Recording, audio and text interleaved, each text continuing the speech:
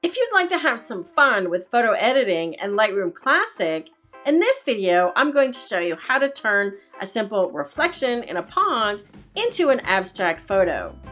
I'm Darlene with Digital Photo Mentor. This is a clip from one of my weekly live streams where I edit subscriber-submitted images. In this particular one, we were working on the theme of abstract. If you'd like to learn more about how to watch or submit your images for the live stream, check the description area below. If you're ready to make some abstract photos, let's get started.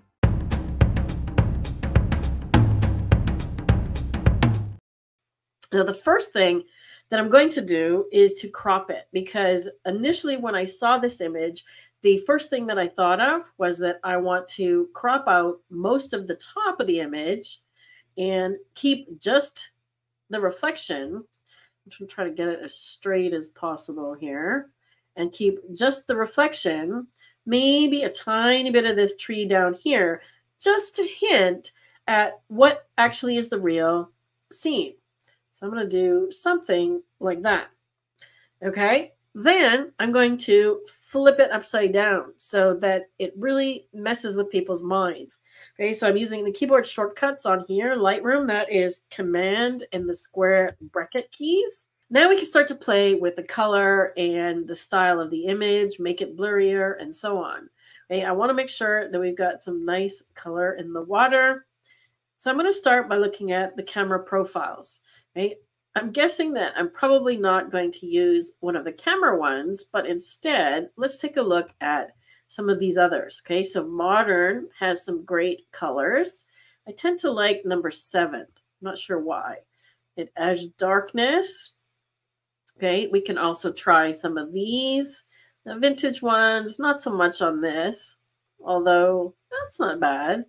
We could also look at the artistic ones. So these are all built into Lightroom. Okay, so when you first open Lightroom, you'll see all of these under the camera profiles. If you didn't see where I got that from, that's right up here. So in the basic panel, the little squares. Okay. I am going to go with one of these modern ones, but I think I'm going to go with number 1 because I really like what it's doing in terms of vibrancy. Or we can look at Camera Vivid, which is also nice. So if I want to see the comparison, just click on one so it's highlighted. And then just hover over the other. Okay, so this one's giving me a lot more sort of contrast, and I think I'm just going to go with that one. Okay.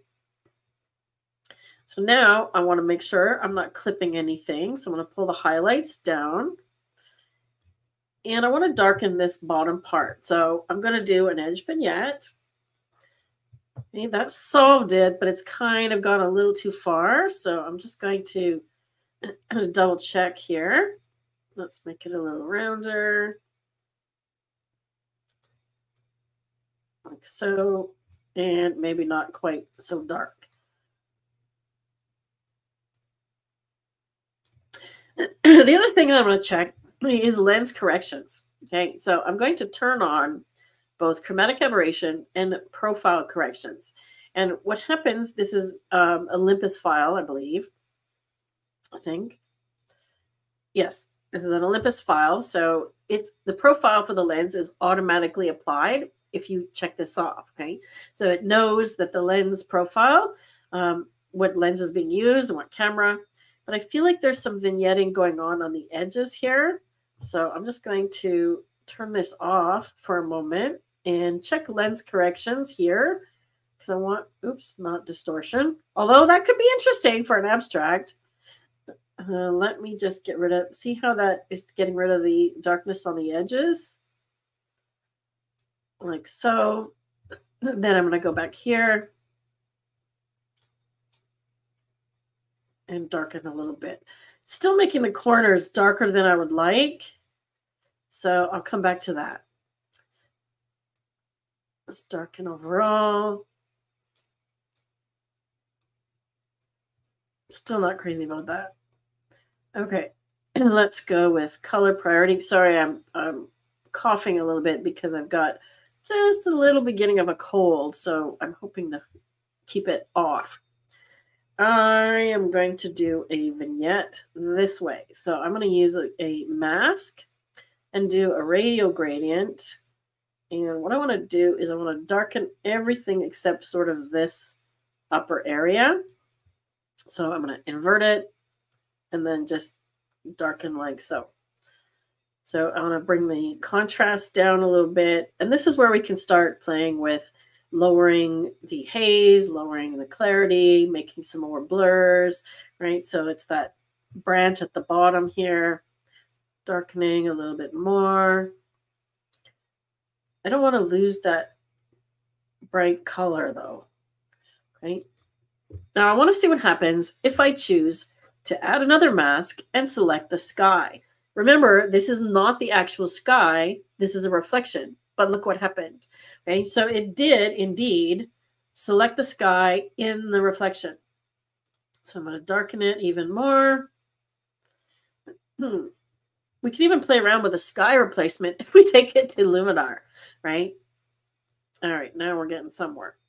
So there's sort of the before and after. I'm punching up the color a little bit, right? We can use the HSL panel to darken the blues, brighten the greens, and then we can actually shift the hues. So if we want to start doing some really funky things, right, we can start making purple sky or funky colors. We can make the trees more orangey blue. Now you have sort of almost like, you know, what's called a teal and blue, like a LUT, like you would imagine doing a LUT, which we can do in Lightroom as in Luminar, applying a LUT. Right? If you have a LUT or a lookup table and you want to apply it in Lightroom, it's where the color profiles are going, the camera profiles. That's where you would install them. Okay, so I'm not going to actually do that here because I want to show you another way of shifting the colors. Okay? So let's do one more mask. I still want to darken this bottom corner, so I'm going to just do a linear gradient and darken a little bit over here. I'm literally just adding blue. Okay, can you see that? So I'm just making some color appear where there was not color before. Okay, so we could add some color this way. Maybe let's go a little more greenish with it. Right, so we could get funky this way. And then if I want to add another color, I could just add another one. Or let's do a radial one. Say I want to do a color over here. Okay, again, we can just pick a color. If I want it more blue or I want it more red. Okay, so see how you can make some really, really funky things here. Just gonna feather it a bit more and keep it on that area. So now we're starting to get some abstraction happening. Okay, can you see that? So there's multiple different ways that you can use the tools in Lightroom. What have we done so far? Camera profiles, right? Using the masking tools and just applying some color, and using the HSL tools, okay? Another major way that you can edit an image and make abstract, especially like this, is the tone curve, okay? I'm going to go back up here and do the basic, and I'm going to lower the texture, right? So now look what happens. See, we've got full blur, right? I'm going to lower the texture. I don't want to go too far with clarity because it ends up sort of making a mush, or I want to go higher with clarity and lower with texture. I find that that tends to work really well. And if you lower dehaze, it lightens the whole thing and you lose sort of that punchy color. So you have to make sure to add some black back in. Okay. We can do the shift double click if I want black and white, but there's no rules here. Remember, when you're doing abstract, there's absolutely no rules whatsoever. So anything goes, really. Okay, so now we've sort of blurred it out a bit more. Okay, so there's before and after. And if I want to keep this part sharp, I could just mask it off a little bit. I could just say, okay, I'm going to do a linear gradient just down in the corner here. And remember, anything you do in this presence panel, if I've done it globally as minus, and then I do it as a local adjustment plus it's basically going to cancel it out what I did on the other one, okay? So if I put a little bit of texture back, right, it will keep that tree in the corner looking like a tree. Just, I like that sort of hint of reality there to just mess with people, right? Okay, so now let's go to the tone curve, right? Might do some more pink up in here. I see some, I feel like some color might work up in here too. So the flipped version is interesting on its own, yes. And that was what I saw immediately when I saw this image. Originally, I was like, okay, I'm going to flip this and make an abstract with it, okay? Funky colors, right? Awesome. Okay. Now, with the tone curve, when you do any adjustments on the curve, usually it just applies to the overall image. It doesn't shift the colors, okay? I'm just going to undo that. When you start going into these color curves, now you can see there's red and cyan. So these are opposite colors on the color wheel. So red and cyan. If I push the curve this way, we get red. If I push it this way, we get cyan. So it's kind of a teal blue. But if I shift things around, I can make the highlights teal blue and the shadows red.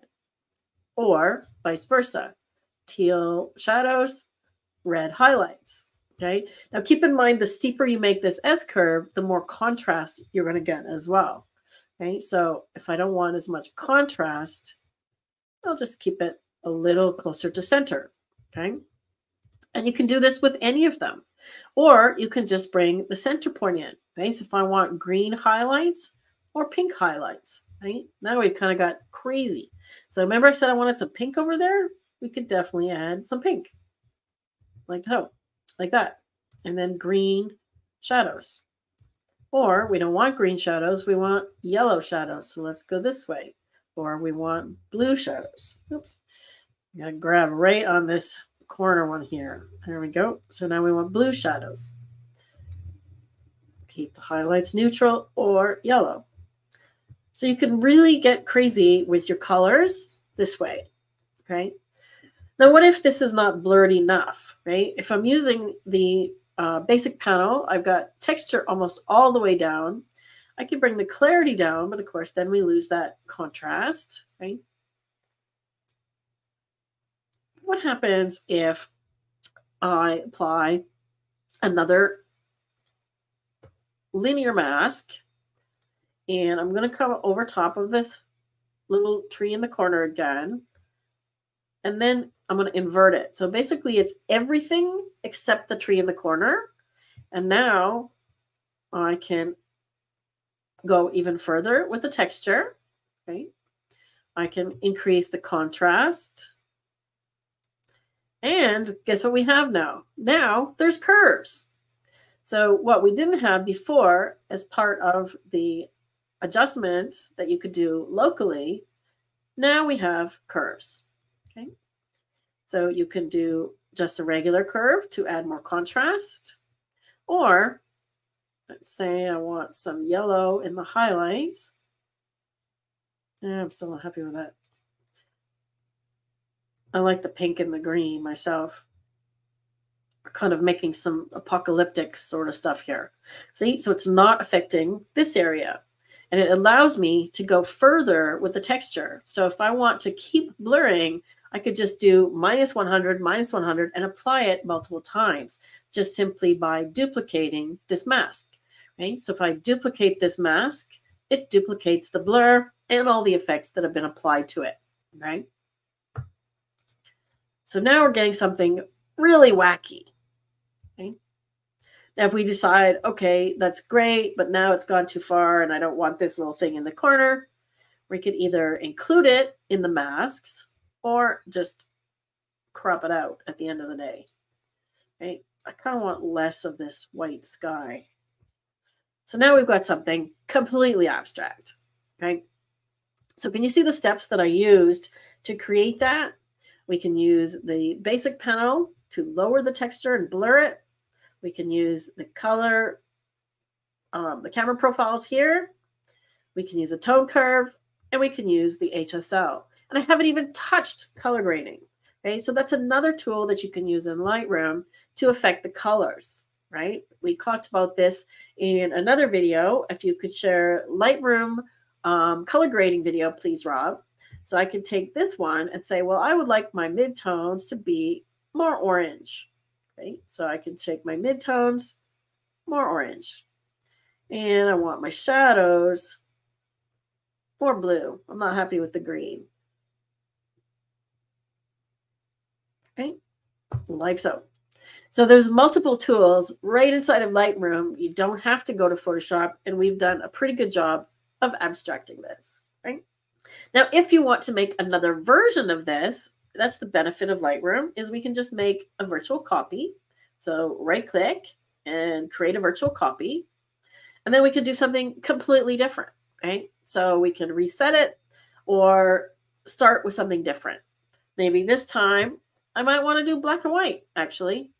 Okay, so if I want black and white, let's just do that. Now, keep in mind, all of the stuff that I applied that had color in it in the masks, even though the image is black and white, the color is still there, okay? So if you don't want those, you have to remove all these ones with the masks. So I could just delete all the masks. Where are we? There we go. We're going to delete all the masks. And you'll notice that there is still some color, and that's from the color grading. Okay, so if you want to get rid of that, you have to reset that as well. Now we're back to black and white. And we still got some color in the tone curve. So see how many places we actually applied color. Now it's back to black and white. Okay, so now you could go a completely different direction. And remember, when you're applying the local adjustments, you can add color with any of them. So if I want to just do a radial gradient and just have, actually, let's just do the sky. Let's just select the sky.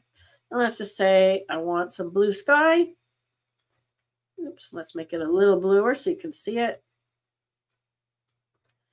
And then just darken it. Okay, so now we've got blue sky. Let's select the opposite. Now we've got the trees. Now I'm just going to select something green. So now we literally have a duotone with blue and green, but none of the original color. Okay? Interesting, right? I'd love to hear from you already. How many of you have gotten some ideas of how you can use these tools in Lightroom? Because we're going to do the next one in Luminar. Have you gotten some ideas based on which tool did I show you that you've never used before or never thought about using in this way? Okay? Tell me in the chat. And if you're watching this video later, tell me in the comment area below. What tools in Lightroom can you use to abstract your image that you haven't tried before? Check out my complete Lightroom course for everything you need to know about Lightroom Classic. There's a link below for you in the description area. If you enjoy my teaching style and you want to learn Lightroom Classic from start to finish, then it might just be the course for you. If you'd like to watch another video here on YouTube, check out one on the screen now.